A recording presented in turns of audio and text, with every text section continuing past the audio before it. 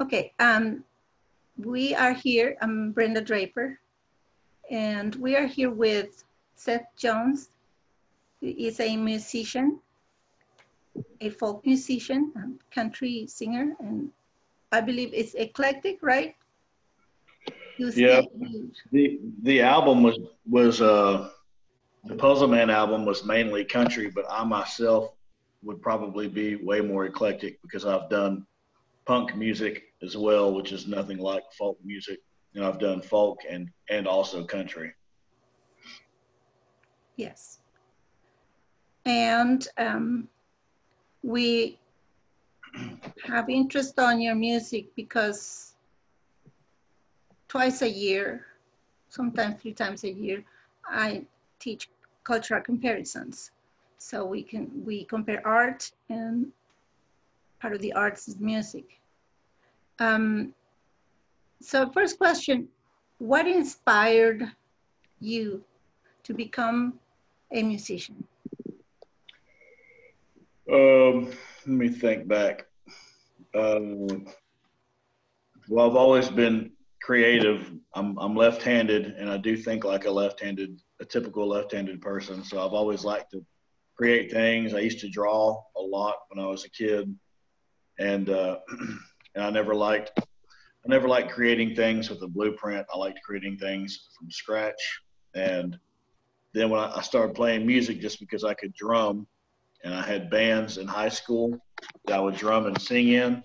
Then I started writing songs for those bands, and I immediately really enjoyed writing songs. So I guess the inspiration was just wanting to create something, and then realizing I could do it with music, which is a little more rewarding and interactive than just drawing a picture. Thank you. Which impact do you think your music has specifically on young people? I don't understand young people very well, and I don't interact with a whole lot of them. But I think anyone, no matter what their age is, if they listen to the lyrics, would be affected similarly. maybe young people not as much because they haven't experienced as much. So like songs like "Never Learn," they might not even understand that at this point in their life. But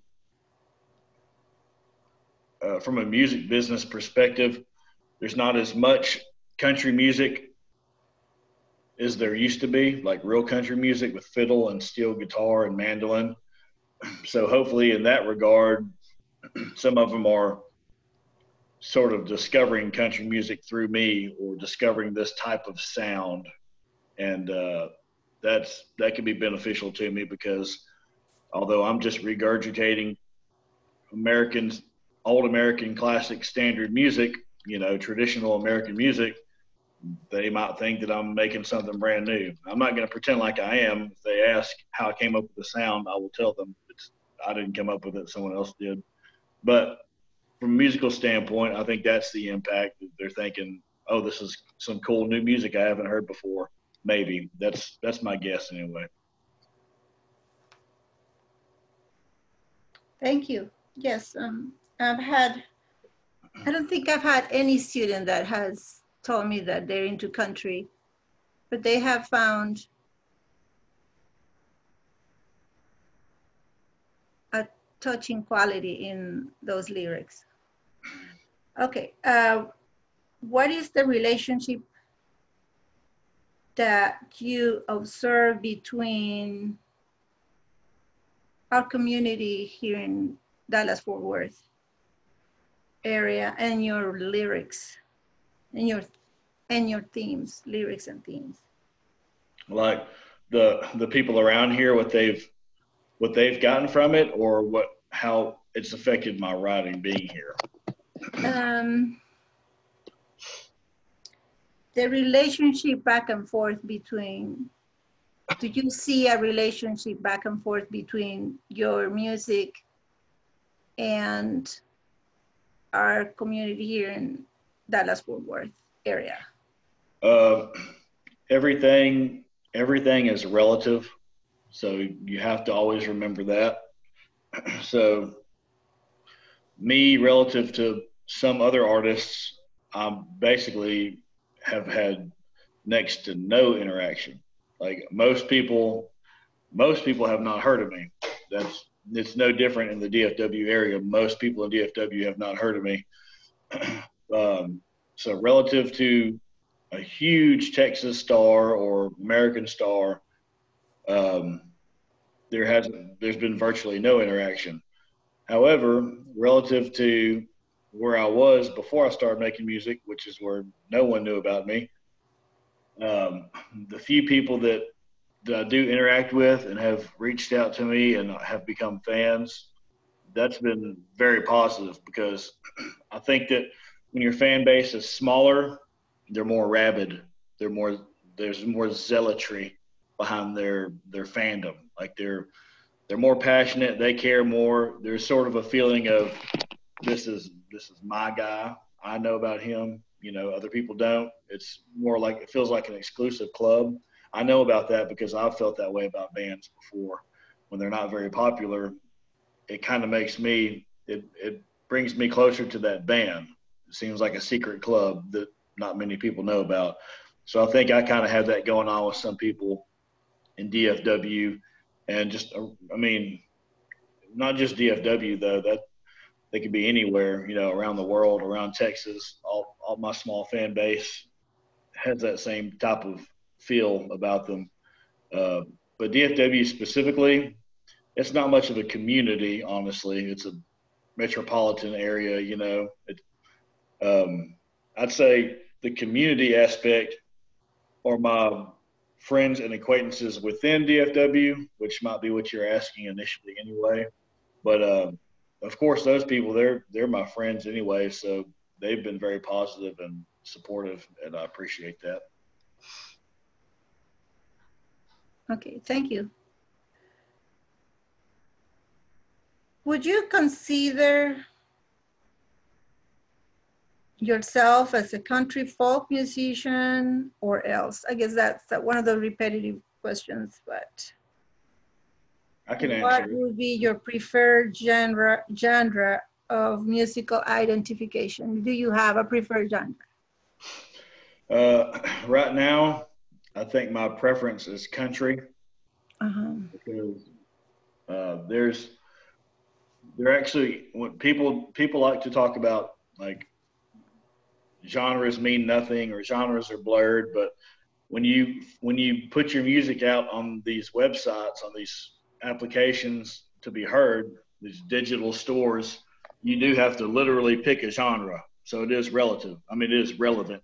You have to you have to say whether you're rock or folk or country or rap or R&B or funk or whatever. You have to put something.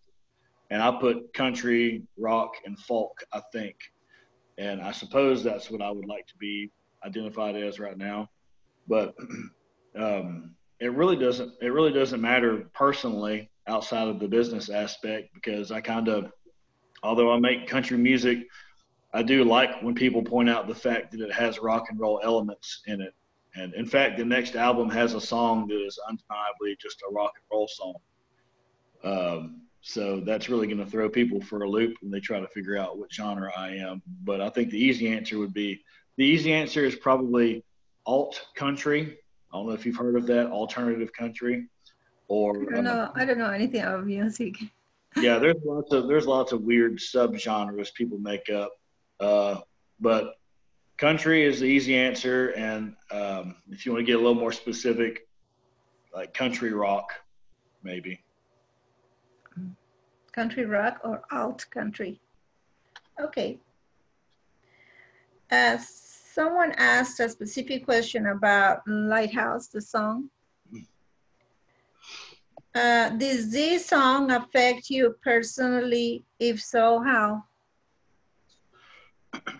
The song from from like the perspective of a listener, like if I was just listening to it and appreciating it, it doesn't affect me a lot because I wrote it.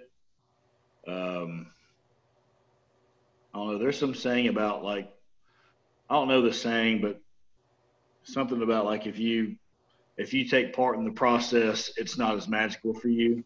Oh, It's that song kind of falls into that category. Now I do have songs that I have written that when I listen to them, they do affect me, but those usually aren't happy songs. Happy songs don't really affect me much. It's the sad, depressing, dark ones that do. Um, and Lighthouse obviously is a happier, more positive song. So when I listen to it, it doesn't really affect me much. But obviously, as with any song, anything you create, when people say they like it or listen to it or share it, that affects me. You know, that makes me happy. But you can say that about any song. yes. Thank you. Where was the songwriter born? Where were Where you was born? Oh, where was I born? I was born. I actually went. I went like 28 years thinking I was born in Tyler, and then my mom very matter of factly told me I wasn't. I was born in Henderson, which is the closest town to the little dirt road camp I grew up in. Henderson was, uh, still is a very small town, but it has a hospital and a Walmart and fast food places. So that's significantly bigger than my town. Uh, but I was born in Henderson, Texas, and that hospital is probably 10 minutes from the house I grew up in, 10 or 15 minutes. So I was basically born right by my house. You know, nothing crazy. Okay, thank you. Says in here, did you get academic literacy studies? They mean like advanced literacy studies in order to be able to write your lyrics. I did not. I I've advanced definitely not. I learned basic reading and writing in English, and I was actually always excelled at writing in general. Like even if it was just writing a story, we'd in school we'd have these projects to write, you know, whatever how to or a narrative or freestyle, which was my favorite because I don't like blueprints or you know whatever any writing assignment. I would always do very well on it. I would actually impress the teachers, and they're always making a big deal out of it. And I thought it was good too. You know, that's why I did it. I wouldn't have I would have changed it if I thought it was bad. But they really liked it a lot, which made me think, oh, maybe I am good at writing. So I've always been good at words.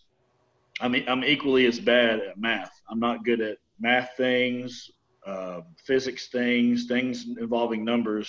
They just kind of they scramble in my brain. My brain deletes it before I can finish it. It's really strange.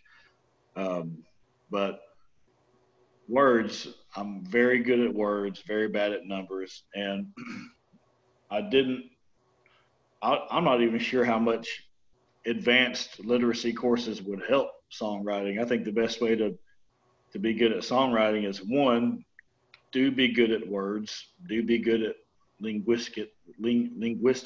That's ironic that I couldn't say that. Be good at weaving words together and be an emotional person so that you can use that not just for inspiration, but for knowing literally which lines invoke more emotion than other lines. Sometimes you can change a word from one word to another word that grabs people more and that catches them in the throat when they hear that line. And then the most important part is you just practice. You do it over and over and over. You can if you write songs every day for 4 years, that that is significantly more useful than going to school to learn how to write and do poetry, blah, blah, blah, for 10 years. You have to literally do what you're trying to get better at, do it over and over, keep trying to improve. And I did it for over 10 years just because I wanted to.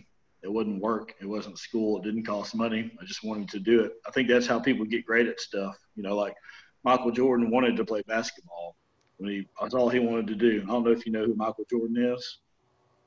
It's a He's widely known as the greatest athlete of all time, basketball player. But okay. I don't blame you if you don't know who he is. But most people do around the world. But anyway, anyone that's great at something, I think usually that's what they want to do. And school's over, they go straight to whatever they wanted to do. When they wake up in the morning, they think about what they want to do. But that's how I've been with songwriting for the most part. Thank you. Which instruments were used in the song? Did you have a particular say which instruments were there and why? I said, I told them before the album even started, and I would talk to the producer, I said, drums, bass guitar, uh, rhythm guitar or lead guitar, just guitar in general, and drums, bass guitar, and fiddle. I wanted bass, regular guitar, drums, and fiddle. And I knew that regular guitar would entail acoustic and electric because that guitar player can do both. Most guitar players can. So I knew I would have those four instruments. Excuse me. But then after we recorded 4 songs, and then one day I came into the studio and our fiddle player Hank was not there. And there was another man there with really long hair, and he looked like a mad scientist. He was carrying several cases, and I was a little nervous thinking what's going on here, but I didn't say anything. And then the producer, Paul, said, Hank couldn't be here today. He lives too far away. He said it's not really worth coming in unless he's doing 6 or more songs, which made sense. He's trying to make money, and if he's not making enough money to justify the trip, he shouldn't come. So then I was really nervous. I thought, oh, we got another musician in here that I don't know anything about. But he said, we have Milo, and he just got finished touring with the Eagles, which the Eagles is arguably the greatest American band of all time, definitely one of them. So that was impressive. And Milo actually plays whatever instrument he wants to, almost literally. And so Milo came in and, without me even asking, played steel guitar and mandolin, and those ended up sounding very, very good. And Lighthouse does have steel guitar. I'm not sure about mandolin. I'd have to listen to it again. But it definitely has steel guitar all in it. And I did not, like I said, I did not mention steel guitar. They just put it in there, and it ended up sounding great. And now that I have Milo, I have steel guitar all over my songs on the next album too, which I'm very happy about.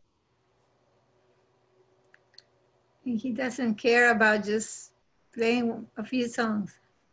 He does it for fun. Well, that's true, but also Milo lives closer than Hank. Hank lives like past Corsicana. That's a far drive. I think Milo lives in DFW. Oh, okay.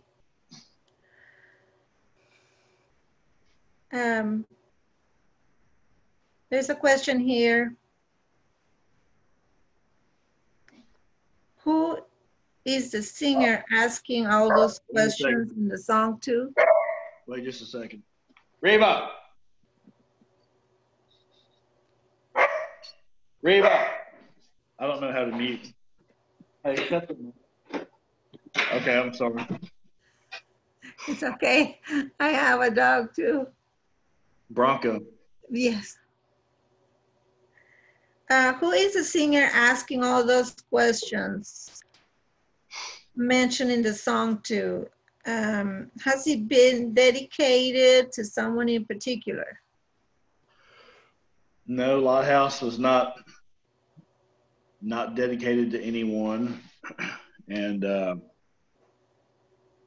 it was not written with anyone in particular in mind. It was just a feeling and like a common story, basically. Mhm. Okay. What does the sailor's metaphor mean? I remember answering this one, but I forgot what I said. But basically, it's a nautical theme. The whole song is themed on a lighthouse and the ocean and the shoreline, and the basically if it's saying if you are on the water, if you're lost on the water, then I'm your lighthouse. I'll help guide you to shore. It's all metaphorical for love and trust and stuff like that.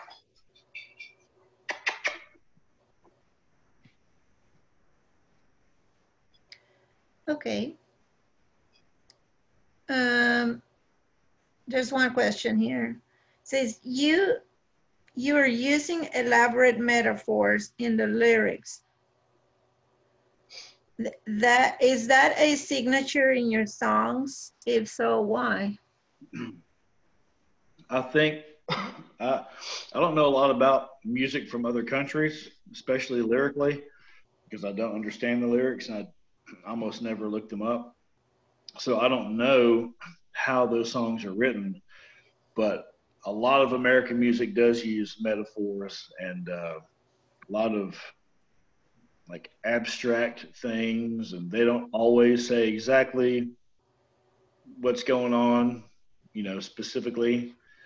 I think metaphors are powerful ways to convey emotion and be and make a point and also be clever. They're very clever, unique metaphors. There are many songwriters that use metaphors, but they're not good. They're not unique or clever. They're refurbished. I like really unique, clever metaphors that can grab people. Well, these students come from, I have students from Africa, Asia, Latin America, and the United States. And a couple of them had the impression that the type of metaphor, it was a little more elaborate than what they used to hear or read, or, than, I don't know much about the metaphors level 1 or level 2 or level 3. I don't know, but that's what they were saying. Yeah, I guess the whole song's a metaphor in a Mhm. way. So that's Yeah. it doesn't get much more elaborate than the entire song being a metaphor. Yeah, something like that. Like there's one inside of another metaphor. You know what I mean? Yeah, buried. Okay. What are you trying to say with, if you keep your mind at ease, you can keep your heart? That was a question about that metaphor. They studied them. They went into what does this mean or that one that means. I remember that I found that question on here. If you can keep your mind at ease, no, you can keep your mind at ease if you can keep your heart full of love. That's the proper lyric, and it makes a little more sense with just those little different word changes there. And basically, it's about love bringing peace and like knowing that the person loves you brings you peace. You don't have to. That's a big component of life that you don't have to worry about. You can be at peace knowing that you have a partner, that someone loves you and will not forsake you and does care for you the way you care for them. That's a big deal. And you know, you can keep your mind at ease, so don't worry about that stuff. Don't think that you're going to be alone in life, but you can keep your mind at ease if you can keep your heart full of love. Meaning, you love if you trust that I love you the way that you love me, then and your heart is full of love, then you'll know that you're getting that reciprocated to you. So don't worry about it. There's no worries. Keep your mind at ease. Any plans for the future? Yeah, my plan. I make short-term plans, and I deal with it as it comes, as opposed to making long-time plans and trying to fit my life to that. My short-term plan is to keep working to make money. One, to live and pay bills, and two, so that I continue recording more music. And my my next album is almost done. Honestly, I could probably release it now, but I just want to be sure everything's the way I want it because these songs will last my whole life, and I want to like listening to them. So that song's that album's close to being done. I might release a track or two early because that's what gets people's attention. They can focus on these one or two songs and not get bogged down by an entire album. And then the album will release. Um, it's going to have maybe 14 or 15 songs on it. So there's more songs. I could put more. I have so many songs. People don't understand how many songs I have, and I keep writing them. But I'm gonna put I think 14 on this album, and it's gonna be a very. It's gonna be. I haven't thought of the right words for it. I was thinking about this. An analogy I just used this morning. Um, a smaller, very fun roller coaster. Okay, that was the Puzzle Man album. The next album, I'm not saying it's better or more fun, but it's a bigger, more elaborate roller coaster. So, what I mean by that, basically, is there's more songs. It's a the songs vary more and their sound and the genre. There's a duet, me and a girl. She sings a verse by herself, and we sing the chorus together. There's backing vocals. So there's another singer with me in the background to make it sound better. There's a rock and roll song, very rock and roll. And there's a song with a classical violin, which sounds pretty incredible. That's gonna make people's eyes get real big when they hear it. So I'm not saying the album's better, but it is definitely different, and there's more to it. So I do think that I think many people will think it's better, but I'm not going to say whether it's better or worse. I'll let people decide. But it's definitely a good quality album I know that people that like Puzzle Man will like this one, so I'm not worried about that at all. I'm actually excited. I think most people will love this album. Yes. Is there a lot of people sensing what I sense with some of your songs?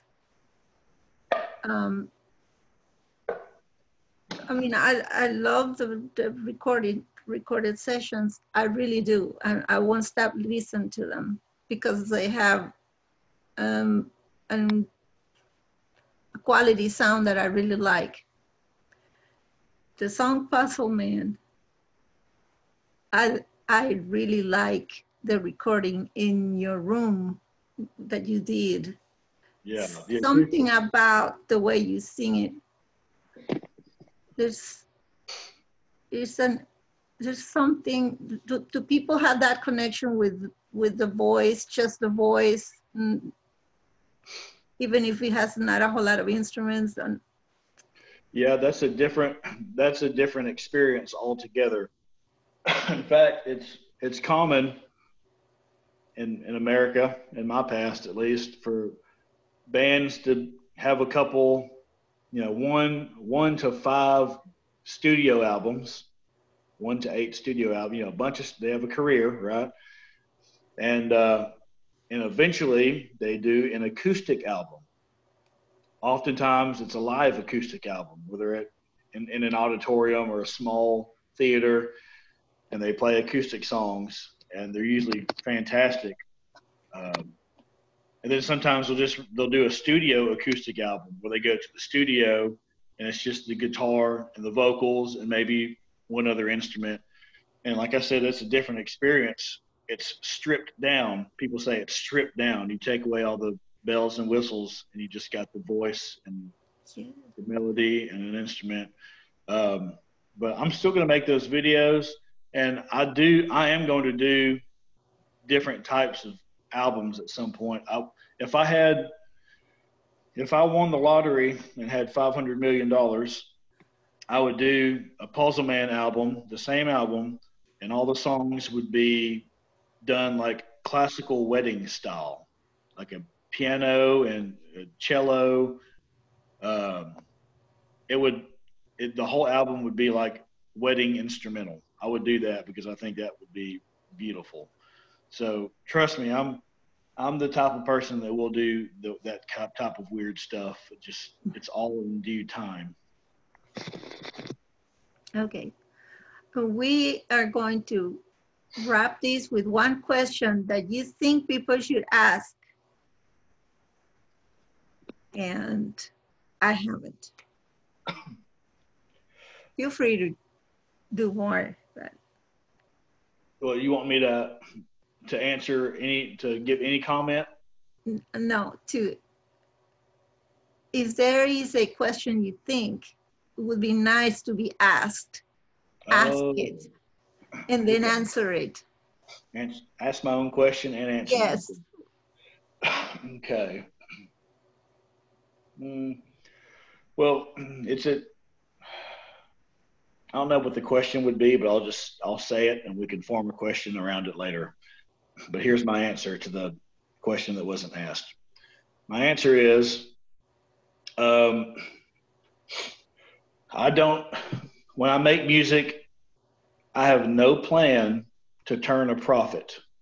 I have no plan. When I release an album onto the internet, the album costs a lot of money and I get pennies back. There's very little return on the investment. The investment is not for profit. If I made a lot of money from it someday, that would be awesome. I want that, trust me. But there's no plan for that. I'm not a business person. I'm not a businessman.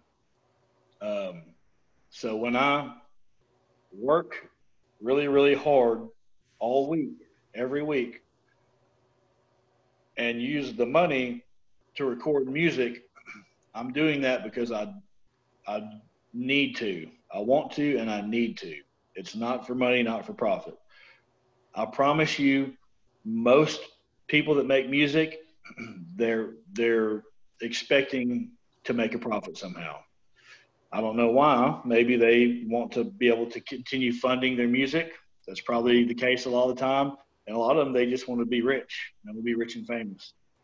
But the profits aren't the reason I do it. I want people to know that they're listening to music and supporting someone that really is doing it for the sake of the songs and the music and the art. That really is me. And I don't know if I'm even set up to be someone to make money from music because I'm so naturally rebellious. I feel like if I did get really popular and started making money, I'd probably change everything. I'd change the sound. I'd change a lot about what I do, and I'd get my fan base back down on purpose, whether I like it or not. It's very strange. I'm self-destructive in that way. I always have been. So no, people don't have to worry about me becoming corporate or fake or trying to steal their money. None of that's ever going to happen with me. I can guarantee I'm old enough to know who I am and what I am. So I just want people to know that that's not a concern. And I also very much appreciate, now that I'm talking to you and these other people, I appreciate the international attention. I didn't even consider that at all. I never thought about it. I never thought I'm going to try to get on British radio or Australian radio or Mexican radio. Didn't cross my mind. I only thought about Texas, honestly. I didn't even think about Alabama or Florida.